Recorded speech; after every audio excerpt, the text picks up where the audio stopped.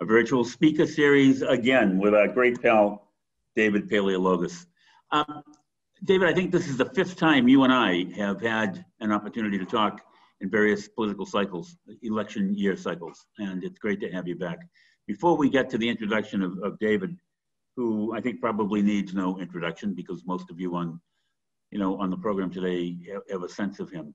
I will tell you that this is, for 10 years running, a speaker series which is co-sponsored by the Boston Harbor Hotel and O'Neill and Associates. And this year, we're joined by 7 Letter, a robust national public relations and social public relations firm. I'm proud to have them on board and joining us for the first time. So it's great to have them, all the folks from 7 Letter. We are missing David. We're missing Stephen Johnson, who is a sponsor, spokesperson. He's the general manager of the Boston Harbor Hotel. So I want to tip my hat to him and to the hotel management team and simply say you've been there for 10 years with us, and we really deeply appreciate it. We're 5 days away from the election, 120 odd hours away from an election, probably 130 hours away from knowing who the next president of the United States is going to be. David Paleologos is somebody who, as I had said earlier, we've had opportunities to talk to in various political electoral cycles. I'm dying to hear your final insights. I know you've just come in from a national poll being conducted by you and your firm, but I also want to talk about the fact that you're the director of the Suffolk University Political Research Center, and you have done over the years put together the bellwether model at Suffolk, which is designed to predict outcomes, and not just the simple majorities or margins of victories that people are going to have come Tuesday or any election day. I'd love for you to get into that. But before you do, I want to tell the audience again that Nate Silver, who is perhaps the best known pollster outside of David in this country, does a ranking of all pollsters in the country, and he holds David and his firm in the top 1 percentile for accuracy and for being correct. David, it's great to call you a friend, and it's wonderful to have you back. What are your insights? What are your thoughts about this coming election on Tuesday? Well, thank you. It's great to be back, and kudos to you, Tom, and the Boston Harbor Hotel and 7 Letter. That's a terrific addition to your speaker series. So congratulations with that. My insights are twofold. Number one, most of the questions I get asked at this point are questions like, how reliable are the polls? And then 2, we get into the polls. So I'll start in reverse order and tell you a little bit about the poll we released this morning. We did a 4-way ballot test nationally with USA Today. The ballot test showed a 7-point lead, 50 to 43. It was actually 49.5, but we reported it as a 50 to 43 lead. And when pressed, when the undecideds and third parties were pressed to pick one of 2, the lead expanded from 50-43 to 52-44, an 8-point lead. This is unprecedented at this time. As you recall, in 2016, Hillary Clinton was only leading by 3 points in the national polls. And the national polls weren't wrong. She won by 2 in the popular vote. So our poll pretty much reflects more or less the aggregate average of national polls to this date. Again, polls being a snapshot in time, showing Joe Biden comfortably ahead. And so when in your poll, we talked earlier, in your poll, you show a very different candidate in Joe Biden than we had in 2016. You see a virus, COVID-19, which was not here in 2016. And you mentioned something that was somewhat frightening to me that I wish you'd kind of expand on. And that's the fear of violence that people have that you measured in the poll. Yeah, so I wrote a column today, and you can check it out on USA Today online. And I did mention the poll numbers between Trump and Biden, but I spoke about the one statistic that everyone agrees on, which is that 3 out of 4 likely national voters, 3 out of 4 are saying they are very or somewhat concerned about violence on election day or thereafter. Think about that. 3 out of 4, that's Democrats and Republicans. It's whites and non-whites. It's old and young. And I concluded in my column that how ironic that the one statistic that merges the differing realities between the CNN, Joe Biden, COVID-19 reality and the Donald Trump, Fox News, I'm personally better off reality is this common statistic of fear. And if the race is close, and there are some indications that there are some states where it's getting closer, you could have the race end up with litigators and lawyers and in the courts, and that would have a profound impact on the stock market and those people who look at the investment community with a keen eye. So let's talk about that. When do you think this race gets called? Is it Tuesday? A week from Tuesday? A month from Tuesday? Ironically, I think Tuesday night will be the best and final night that Donald Trump will be looking at. He may go to bed Tuesday night ahead, Donald Trump, and his supporters are going to go to bed Tuesday night ahead because Michigan and a lot of the battleground states do not count mail-in ballots prior to Election Day. So the first counts that we get from several states are going to be people who vote in person. And we know from the polling that people who vote in person are center right. So it's going to give us a different picture if it's close.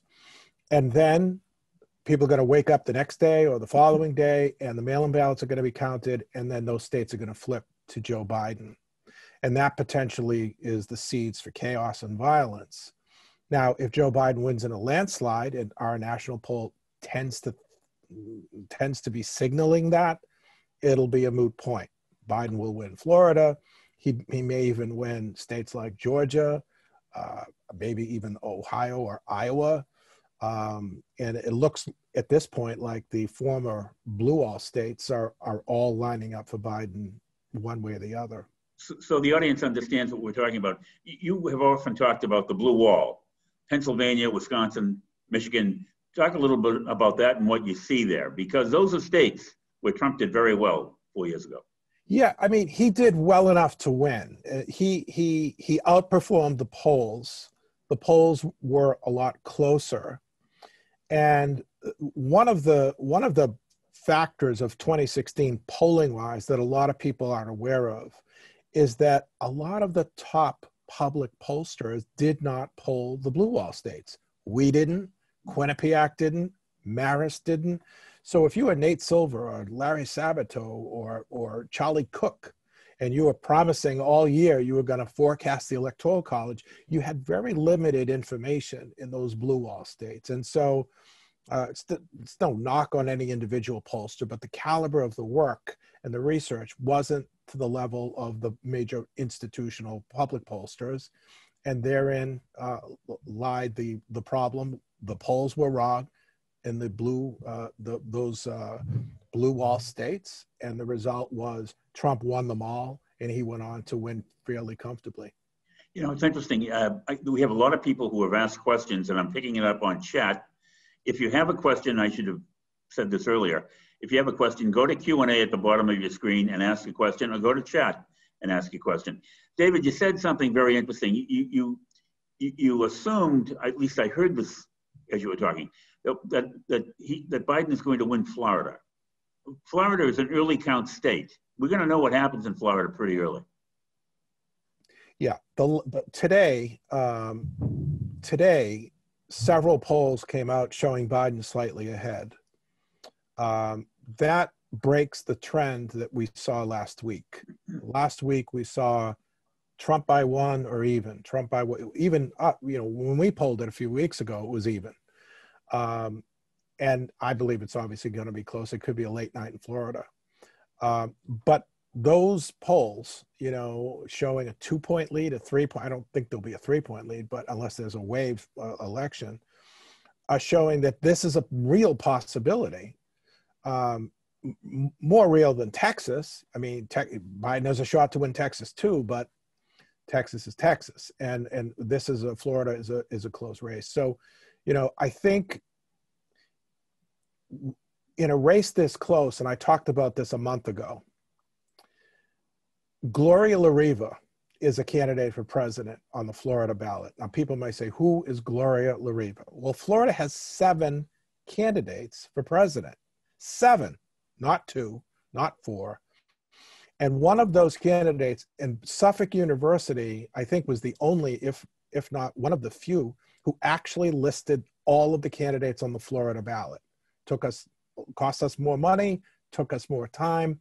But there was a candidate, Gloria La Riva, who got 1% of the vote. Now you may say, well, who is she? She has an Hispanic name. And under her name on the Florida ballot, it says Socialism and Liberation Party. Socialism and Liberation Party. I went into the crosstabs and I saw that 3% of young voters and 2% of Hispanic voters were voting for her. Now those voters come right off of Biden.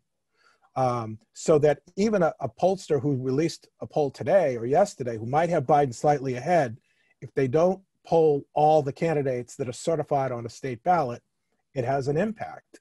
And, you know, it could go to Biden, but then again, with the nature of the ballot and what's going on in Florida, it may not. Let's talk about the youth vote. Youth are voting in greater numbers than they have historically. You see it all across America? And what effect is it having on this election? I do. It's interesting, the dynamic, because if you had said to me, there's going to be an election and students won't be able to be mobilized on college campuses to get out and vote and to volunteer, who's going to win that election? I would say the Republican, because you need students on college campuses rallying and volunteering and voting and doing registration drives. That's what you have this year with COVID-19. The difference is that Donald Trump, ironically, because he's such a polarizing figure, has polarized the election such that it's drawing out younger people who voted for Pete Buttigieg and Bernie Sanders and Elizabeth Warren, even, who were young and have cast ballots. Now, they may not do it from that origin, from that university campus, but they're doing it from their homes. And we're seeing much more engagement by young voters in this election, many of whom have already voted. We have a lot of people asking questions. And so just to kind of follow along with that line of your answer. So if it's a close race, what does Trump do? Does he refuse to vacate? Does he challenge the toss-up states where the vote is close? Does he contest it in the courts of law? What happens? I think all of the above. I know for a fact that both parties, the Democratic and Republican parties, have lawyered up. Democrats have lawyers ready to go in 17 states, and so do the Republicans. If the race is close, I think Trump will fight it out in the courts, and he'll gamble, on methodology questions, disqualification of ballots, voter intent. There's numerous legal avenues to challenge. If it's a sweep and if it's a landslide, then he has to make a decision where the public is going to say, you're down 300 to, 100 and whatever. It's over, and whether or not he decides not to vacate, I'm not sure. I wish I have an MRI on the public, but not on Donald Trump's brain. So I don't know what he would do. It really depends on what's going on. But the fact that so many states that Trump won comfortably are still in play is worthy of note, including Georgia, Iowa, Ohio, North Carolina. And those are data points that we look at. And obviously, that's going to be, resolved, maybe not election night, but certainly soon thereafter. Hillary 4 years ago had 66 million votes to Trump's 63 million. And Trump was the successor in the Electoral College. We already have 80 million people who have voted by mail. Tell me what you think. What gets involved? Some of our states will allow early counting of mail votes. Others choose not to, and have allowed counting to take place for as many as 3 days after the election. Talk about the effect of it. Yeah, so it's going to impact the sequence of events. You know, as I say, the best night Trump will have is Tuesday night, and he very well could be leading if the states that count mail-in ballots include, you know, a disproportionate Biden voters. We know that to be a fact. I worry about the change of what happens and the supporters of Donald Trump if he does lose. I mean, if he wins in a landslide, then it's over. If the polls come in, the election results come in, he sweeps the blue wall states, he wins Florida, then the Democrats have to reassess and they have to figure out what they're going to do. But I'm looking at the numbers and I've got to take emotion out of it. And the numbers tell me that it's Biden's race to lose. He's in the best position. Again, it doesn't take into account what might transpire in the next 4 days. Certainly numbers can move. I think that numbers only move significantly when the undecided is high. It's not. It's only 2 to 4%. So I think you have what you have, and now it's just a question of how many people can vote, how many people will be turned away on election day, how many mail-in ballots will be accepted or discarded.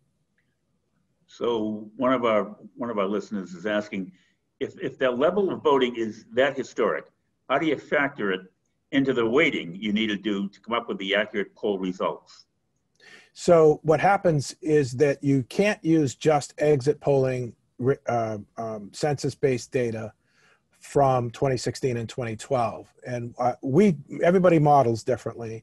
What we tend to do is we then slide the proportions between exit polling likely data and actual census data and resident data, because there are some states like New Hampshire where you can be a resident and go vote on election day. You don't need to be registered that day. You just show up, give them your name, you register to vote, and then you vote. So in a way, you have to open up the quotas, you know, in terms of the range of each demographic to allow for the added population. Now, the added population works against Republicans because we did a poll, Suffolk did a poll of the non-voters in the country. We published that 2 years ago in the summer of 2018. And what that poll showed is that the people who don't vote are young, they're disproportionate minority, they're disproportionate disabled as well. A lot of people who don't vote are just plain disabled, they don't vote. And so if you add that back into the mix, you're looking at a slight advantage to Biden. And you're seeing that in some areas that you wouldn't expect, like the suburbs of Philadelphia, rather than just Philadelphia County and Delaware County. And so it does have a profound effect, which is why, as a rule, general rule, Democrats want more people to participate and cast their ballots, and Republicans want to make sure that only the people who are eligible to vote are voting, and that there isn't, any voter fraud going on election day. We have a lot of questions, and I want to get into questions about monies being spent this year versus ever before. And we want to talk about the Senate races as well.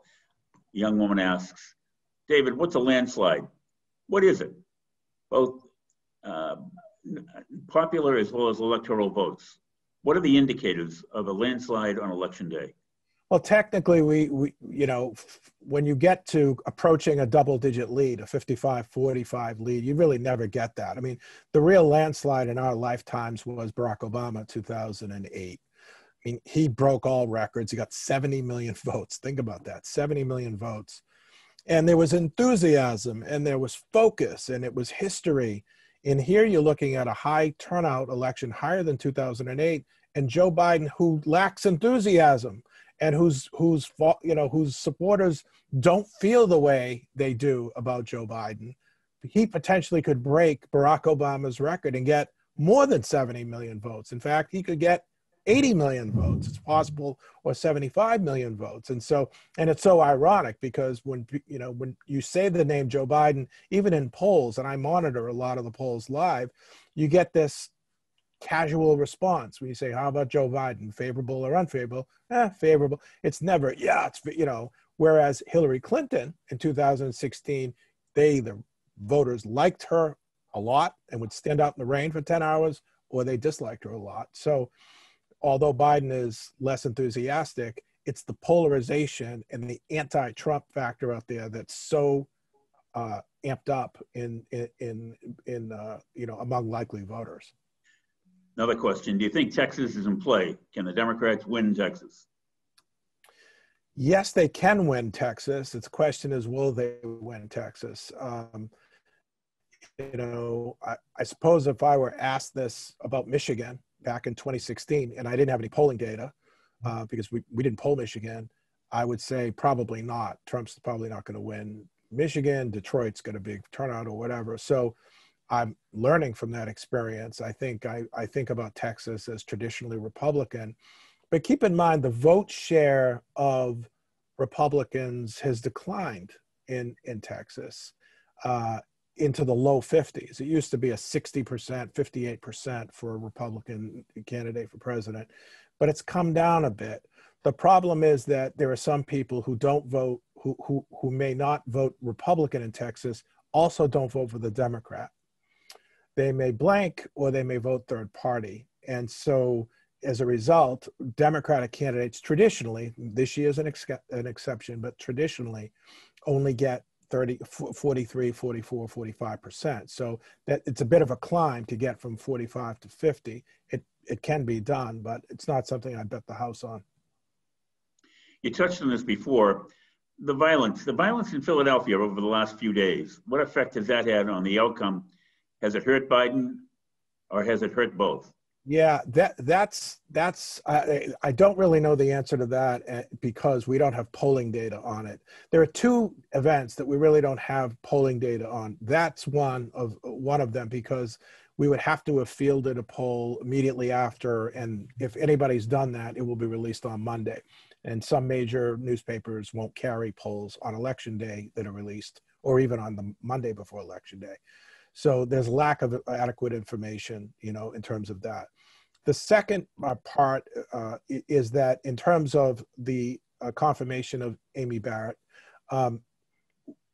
we don't really know from the polling whether or not people are going to vote Biden for president, but then fear the packing of the Supreme Court and may vote Republican senator, or they'll vote Biden for president and go Democrat for Senate. Biden's not the type of character that you would think has long coattails, and he's just trying to get over the finish line himself. But again, Trump being so polarizing, he may be the catalyst for a coattail effect that maybe not that might not have been planned on.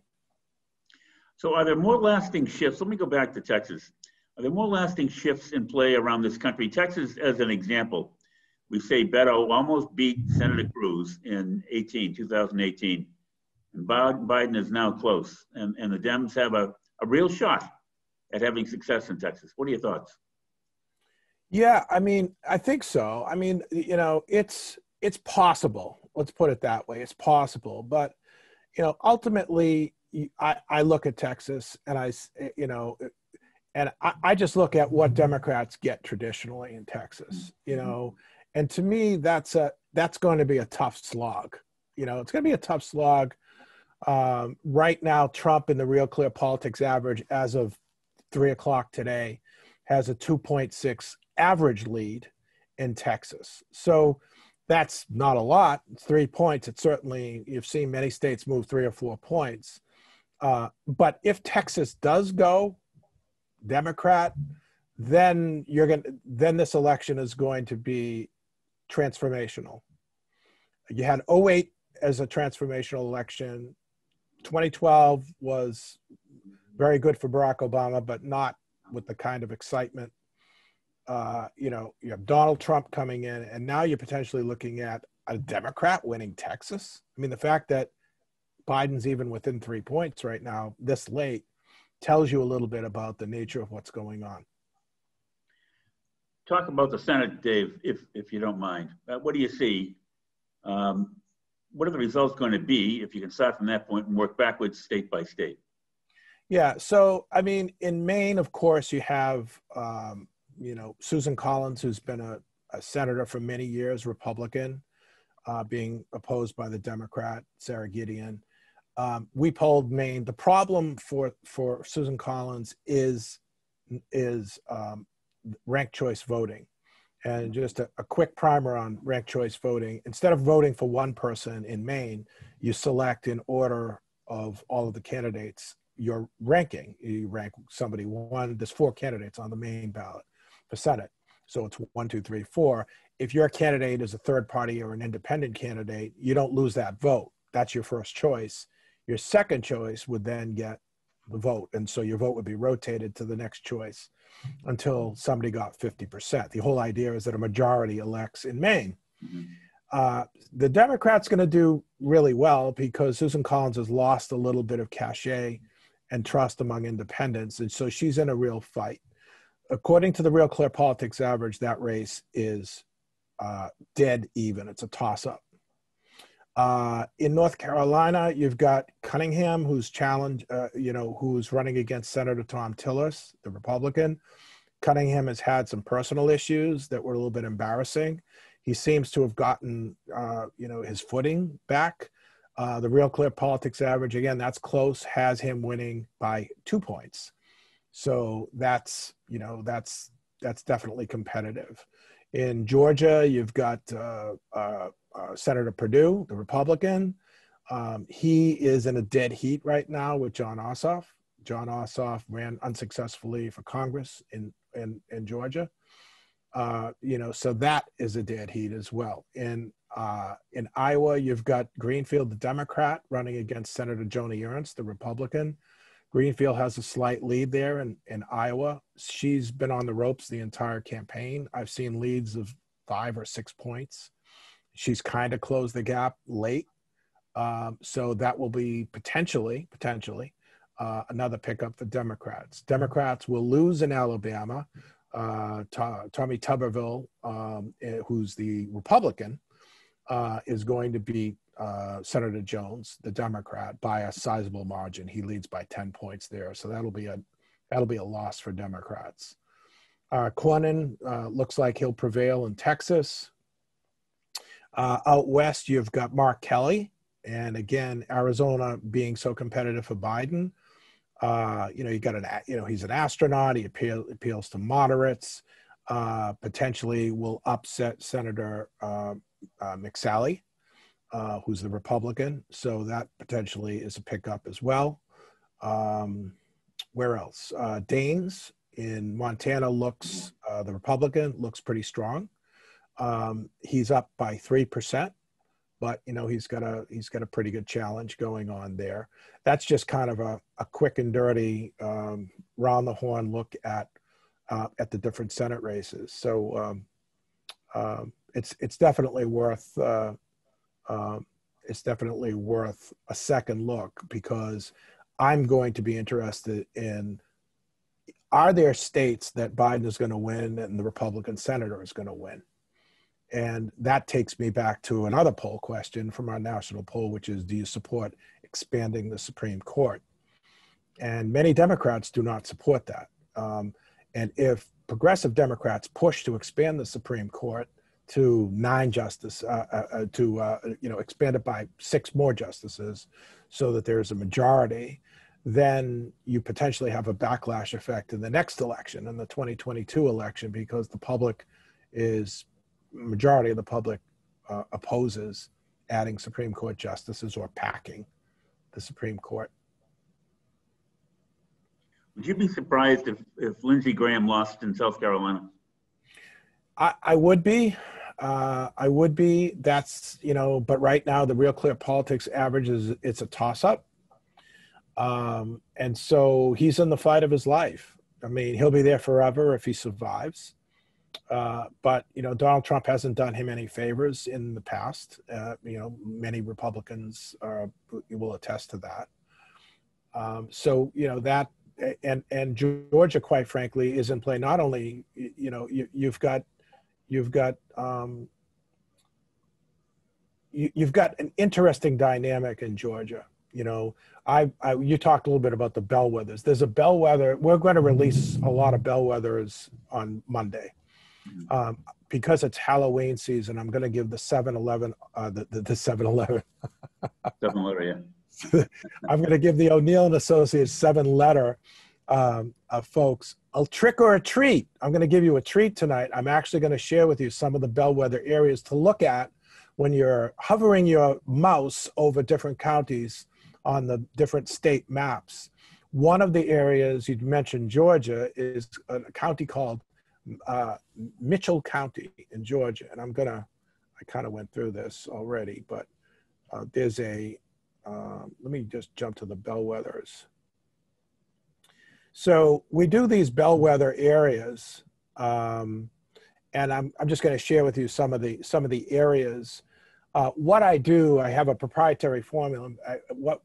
That's a filtering formula that basically says there are certain counties in a state that when the vote margin is high, the state margin is high. When the vote margin is low, the state margin is low. If a race flips in the bellwether, it flips at the state level. And we found some areas. So I'm gonna start with Michigan, because Michigan is a key area. And I actually found two in Michigan. I gave you some stats for one. There's a county called Isabella County and Saginaw County. Check this out for Isabella County. Each column, the first column is the bellwether percentage of either the Democrat winning or the Republican winning in the last 4 presidential elections, and the corresponding state margin in Michigan. So in 2004, you had Isabella 51-48 in that county, and the statewide vote was exactly 51-48. In 2008, 59-40 Obama. The state was 57-41, a much bigger lead. 54-45 in 2012 for Obama against Romney. Exactly the same, 54-45 at the state. And then when the Republicans won in 2016, the first county I looked at was Isabella. And guess what? Donald Trump won 49-45 in that bellwether, and so did the state, 48-47. So that's of the blue wall states. That is certainly one to take a look at. I can run through all of them, but I'm sure you have other questions. But if you have specific states that you're interested in as a bellwether, I'm happy to toggle through and see if we've done it for you. There was a question on bellwether in the state of Florida on the presidential race. Yeah. So the bellwether that I'm using, I could only find one. Some states we have 3 or 2. Pinellas County. Pinellas County for Florida is the county to watch when election returns come in. You see it on the map. It's the Tampa-St. Petersburg area. It's a weird county, right? It's not the Panhandle and it's not Miami. It's just, it's kind of in the middle on the western side.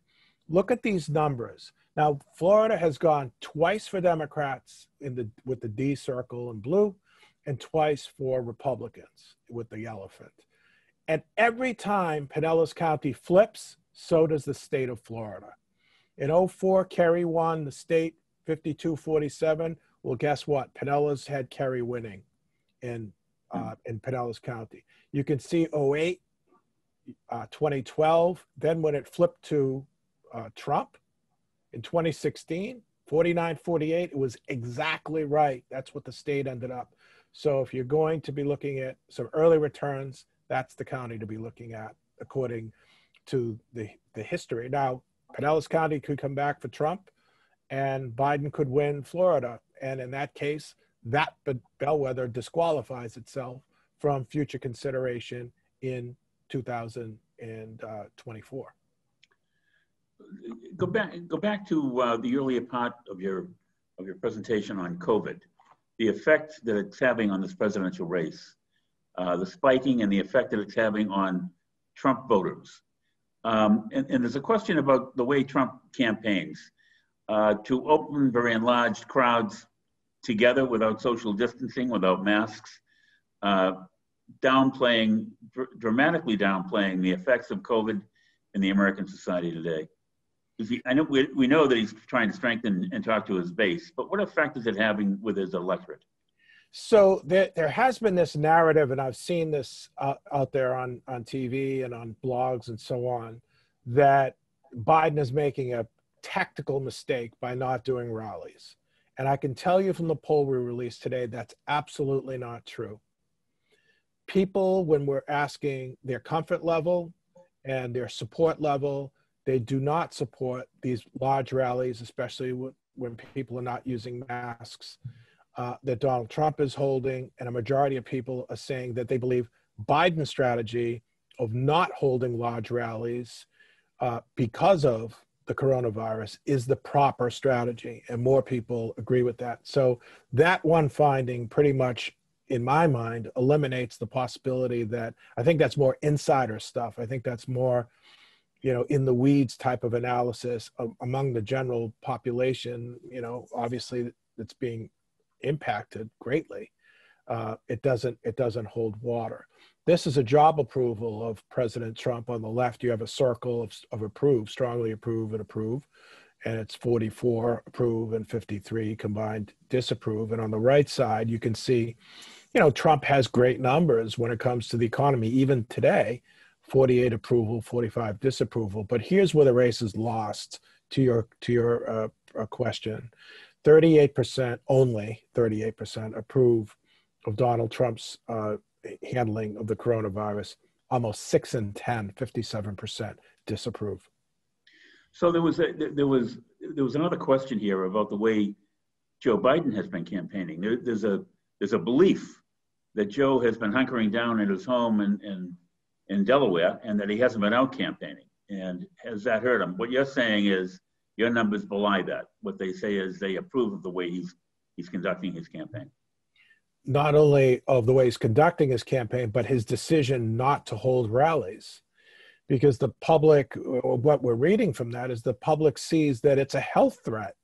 It may be great in the moment, it may be great for TV, it may be great for the morale of the Republican Party, but they're potentially going to be casualties. People are going to get sick, and it happened to President Trump himself and his staff. A lot of people had to do what most people who get the virus do, which is to take care, to quarantine, in some cases to be hospitalized, and to try and survive it. And I think there was wisdom in that poll finding, where people are saying, with the way technology is and the way we're functioning without doing a lot of in-person interaction, I agree with Joe Biden's methodology. It's better for him, and it's better for the people who would be at risk.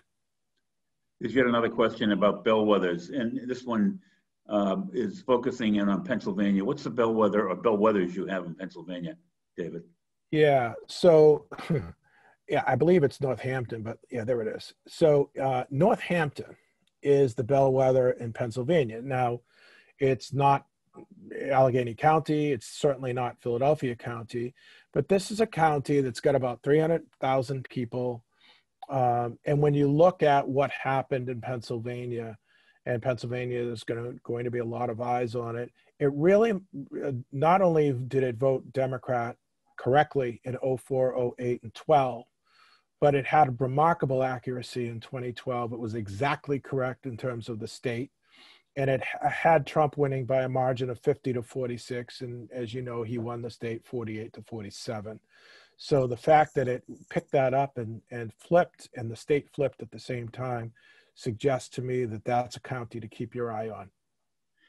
Just non-bellwether related, it does seem to me that when Hillary 4 years ago kind of took the race for granted and chose not to go into the blue states to reinforce her own base, and giving the feeling to people that she was taking them and their votes for granted, it hurt her. It really did hurt her. Now, Joe Biden, who has been hunkering down, does choose to go out of his home and campaigns in Georgia, not in Pennsylvania, not in Wisconsin, not in Michigan. Tell me why. Because he's on offense. Right now, he has leads in those states that you mentioned. He'll deploy Kamala Harris and others to those other states. because maybe his own polling has it on the cusp of being outside the margin of error in some of the polling. And he's campaigning in a state that he has no business winning, Georgia.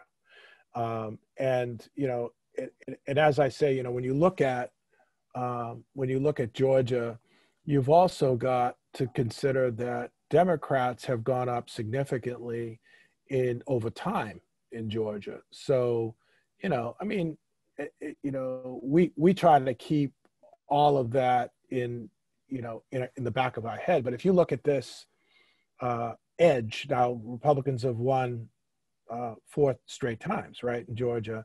But look at the number come down from 2012 to 2016. Now we're at 2020. So you have Romney with 53% in 2012. 4 years later, Trump only got 51%. The Democrats stayed at 46, so that wasn't good on the Democratic side, but the Republican number was coming down. And if the trend continues, it suggests that this is a close race, and it is. According to Real Clear Politics, Georgia is a dead heat. That's why I think having these added tools like bellwethers to look at will help relieve some of the stress and anxiety when you're looking at how counties vote and what impact they may have on the state.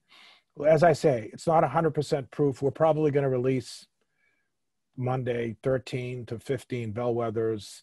I don't expect them all to be right, but I do expect a majority of them to be right. And if the statistics historically are any guide, it'll probably be 11 or 12 will be right in terms of predicting the state outcomes out of 15.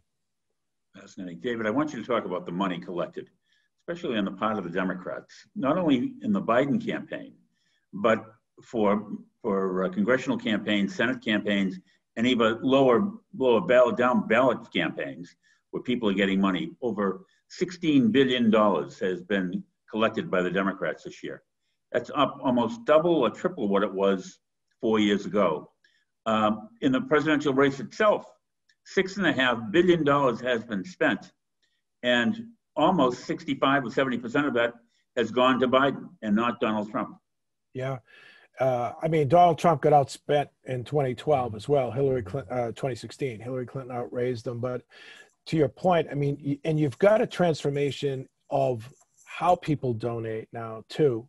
So you don't, obviously due to COVID, you don't have these, cocktail parties where you're spending half your budget on the event and you're making some money for the candidate or the candidate's party. And you also have, because of Bernie Sanders, quite frankly, you have an increase of people who are young, who aren't making millions of dollars, but who are used to giving $25 again in 25, another 25. And they don't know it at the time they're donating, but at the end of the line, they're going to probably donate $500 or thereabouts for a candidate. That's a gold mine. That person is a gold mine, especially if they feel passionately about a cause or a particular candidate. So I think you have that added dynamic, and that's not the only reason why the fundraising coffers have gone up. You also have super PACs, and you have more people at the table, in addition to the regular PAC and institutional communities like labor unions and so on. You've got a lot of other folks who are even interested in third-party participation for different races. And it's basically a free-for-all. It's great for Facebook and it's great for TV buys, TV stations. They always do terrific during elections. But in the end, I mean, I think you have a situation where no matter what you say in a political advertisement, you have to calibrate who you're targeting and what the message is. And sometimes even if you have an extra 50 or $100 million, I mean, you have two known quantities here. The undecided is low. I mean, I know from my own polling, if I was going to target undecideds, I'd be targeting independents. I would be targeting women and young voters, because traditionally those are and casual voters. That is, people who say that they're only 50-50 to vote or somewhat likely to vote versus I've already voted or I'm very likely to vote. And so, you know, people who are at a higher pay grade than I am, who are internally directing campaigns based on their polling, are saying this is a waste of time and money. These people are already decided. They've got to find the categories in the crosstabs that are 8% undecided instead of 4, or 10% undecided instead of 4, and then have a targeted strategy to convince those folks to either get out and vote or to persuade them to vote. A couple of other questions. Is South Carolina in the Senate seat really a toss-up fight? I think it is. I mean, you know, one of the dangers is when you're analyzing is to put too much weight on history. And I touched on this earlier in the talk. I know so many other pollsters who are footnoting and clarifying and talking around what they really know in the numbers, what I know in the numbers. And I can't be fearful of that. At the same token, you know, that seat, the numbers show that it's a dead heat. I mean, that's what the numbers show. Now, those, I didn't poll it, but there are some polls out there that are pretty good polls that show the race dead even. So I do believe you've got to follow the numbers, and you've got to take fear out of the equation. You got to report the numbers. And as I say, you know, Trump could overperform all of the polls that are out there, but he could also underperform too. And Biden could be doing better in the polling, even the polling that's out there. So, you know, our job is, no matter what the result is, we have to put it out there. We want other researchers and other people to examine it, criticize it, go through it with a fine-tooth comb. You'll find that Suffolk University, we publish all of our crosstabs online. It's not just 20 pages, it's 200 pages. I mean, I think the last poll we released was almost 300 pages of cross-tabulation data. So any geek who loves numbers like Tom and I do, loves this kind of thing, and you can pore over it for hours. You probably will never sleep a wink, but you pore over the numbers because you can find little nuggets of opportunity if you really read deep into the crosstabs. So we've got a group of people who are listening to you. What should they be looking for on Tuesday night for the early signals as to what's going to happen, rather than wait 12 hours or 2 days for the final election results? Well, the first thing I would say is don't be anxious, don't be stressed out. Life will go on whether Trump or Biden wins, but be kind to polls that you don't agree with, and try to understand if there are trends in line. John King from CNN and others are going to try and help us look at overperformance or underperformance in certain counties. I would say, you know, keep an eye out for the counties that I release on Monday if you want to have fun, and see whether or not some of these counties were way off or if they were indicators in some way. But I would start, the short answer to your question is I would start with the 3 blue wall states first, because if Biden wins those, it's pretty much over at that point. Florida doesn't matter. Now, unfortunately for all of us, Michigan, you know, doesn't count their mail-in ballots, so we're not going to know Michigan, although the lead in Michigan is significantly high. Then you fall back to the second tier after you look at the blue wall states. The second tier would be Florida, North Carolina, both Eastern time zone states. And if there is a movement in Ohio to Biden or Iowa, then that's another signal that Arizona potentially, Georgia potentially, and maybe even Texas could be part of this wave that you know, that the pollsters are already measuring, but not really talking about. So I would say try to think about it in tiers, and then, you know, obviously the other states that I haven't mentioned, you would probably want to keep in the mix, like Nevada, Colorado, and so on. The Lincoln Project, did it have any effect? Did the ads they ran have any effect on this campaign? I mean, I don't think so. I mean, when people ask me the cause and effect questions, I always settle on the undecideds. And this is an unusual race. I think this year, Suffolk's had probably the lowest amount of undecideds in this race than we normally do. not only for a presidential, but any race, Massachusetts, midterm, national.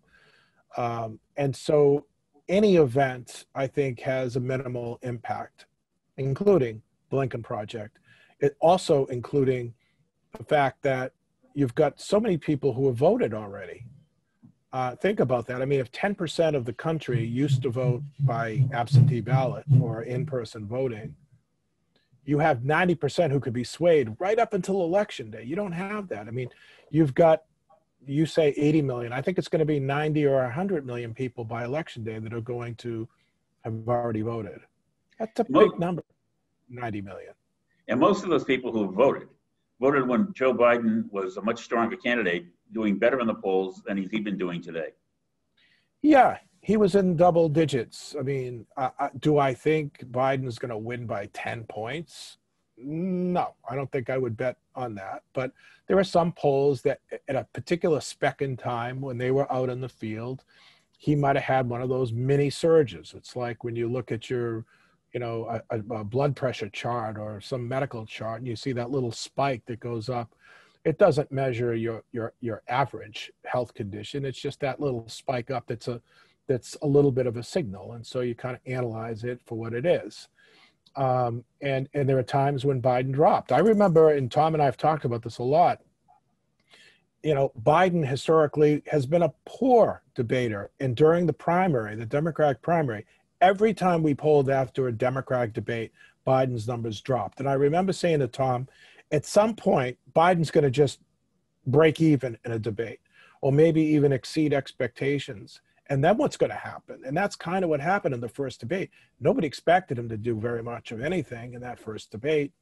And he did fairly well. He got very high marks, actually, in the second debate also.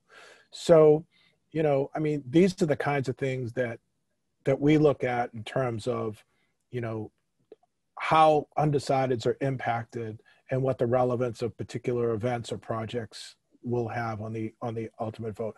I would be more worried about, at this point, I wouldn't be worried about events or advertisements that impact undecided voters. I would be more worried about thousands of mail-in ballots lost or destroyed, thousands of people turned away at the polls. That could have a significant impact on the outcome, where a pollster will be blamed for having a bad poll, for calling it wrong, when in fact he was polling or she was polling people who were turned away at the poll on election day. So you can blame a pollster, in a state like that.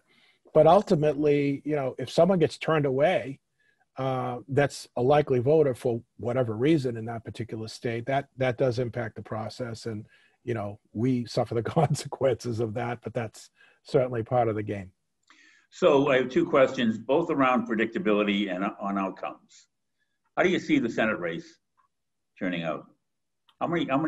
What's the change going to be? I think, well, as I say, Alabama is a goner for the Democrats. So Republicans have that, but I think there are at least 4 or potentially 5 other pickup. I mean, I think you could see a 52-48 Senate. I know that sounds crazy to some people. For the Democrat. For the Democrat, yeah. And you'll see a flip where Republicans will, just aren't going to do well, even if they split out some of the toss-ups.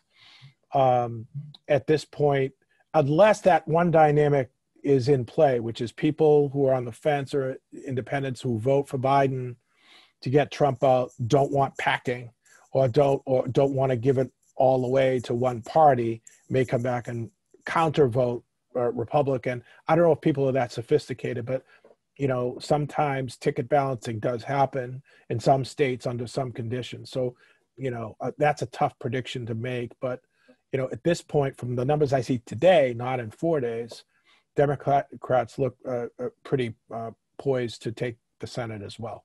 David, you talked about the fact that Joe Biden has been campaigning on the offensive. Donald Trump has been campaigning then on the defensive. I mean, he's trying to shore up his base everywhere he goes, and he's not venturing out the way Joe Biden has.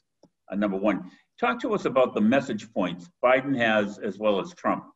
Why has Biden been overly concerned about COVID, and Donald Trump not mentioning it, not mentioning any other things that would have been far greater, far more important to play to his own base. Yeah, I mean, it's easy to play Monday morning quarterback, and the game's not over yet, so maybe it isn't Monday morning yet. But I think Donald Trump really never, if he truly felt that either there wasn't anything that could be done, or create a timeline and do a political ad and try to convince the people who right now in polls are telling us that Trump's job performance on coronavirus is almost 60% disapprove. And people are dying every day. And we all know people who've gotten coronavirus. Some people we know have died of coronavirus. So that's not a myth. I mean, people are getting sick and people are dying, and we're all working from home pretty much. So, it is a reality. And he wanted to downplay COVID and talk about the economy. The economy is a winning issue. If you take COVID-19 off the table this year, Donald Trump's a pretty hard candidate to beat. What's the reason you vote him out, besides the fact that he tweets a lot? The economy has been roaring. It would continue to roar probably without COVID-19. His positions on healthcare and racism and other issues are not good for the general population, but he'd be at least a much more competitive candidate. But with COVID-19, as I say, people in their own houses are doing much better personally. When you say, you're better off or not personally through their 401ks or whatever, but they're not, because you've got this storm outside, in the form of COVID-19 that's, drenching out any other accomplishments that President Trump can put out there, and that's really hastened the decision-making process for Biden and against Trump. Your bellwether survey analysis around the country. This is the last question. Who wins the presidency of the United States? Today, I would say Joe Biden. On election day, probably Joe Biden. I wouldn't say definitely Joe Biden, but I would say probably Joe Biden wins next Tuesday. I again, as I wrote in my column today, forget being a pollster, as a citizen, I hope that we have, whoever wins, doesn't matter. We need to come together, and we need people to feel good about being an American again, and to, be open to other people's points of view. And the fact that poll shows a fear of violence being so high by all viewers of different TV stations and races and gender and all of the demographics was it was a very chilling consistency. And I would encourage you to check out that article. Thank you very much, David. You were great tonight, as usual. We look forward to talking to you right after the election and find out what your take is then. I want to thank everybody that came and joined us for the program tonight. And a reminder, we're going to be uploading this to YouTube, and we're going to put it out as a podcast as well. So tell your family and friends if they've missed this, that's where they can get it. David, a million thanks on behalf of the folks at the Boston Harbor Hotel, 7 Letter, and O'Neill and Associates. Can I simply say you're a great friend? Say hello to Gail and enjoy these last few days before the election. Thank you. And thanks for all the great questions, everybody. Bye-bye.